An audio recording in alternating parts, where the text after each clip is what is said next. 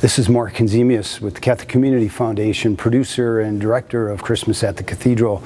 Many people, like myself, are disappointed we're not doing a live concert, but we are doing Christmas at the Cathedral in 2020.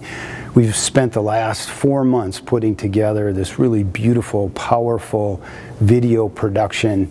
It tells these amazing stories from people's lives today here in 2020 that relate to the story years ago when God chose to incarnate into the human race in the midst of uncertainty and crisis.